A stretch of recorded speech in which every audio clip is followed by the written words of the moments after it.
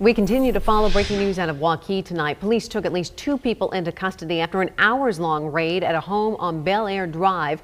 KCCI's Max Deeknight is live on the scene. Max, you now have video of these arrests?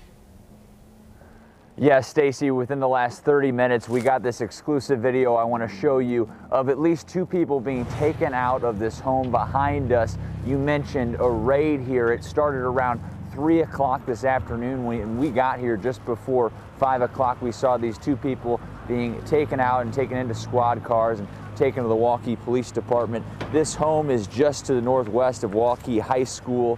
We know that 10 officers were involved in this raid.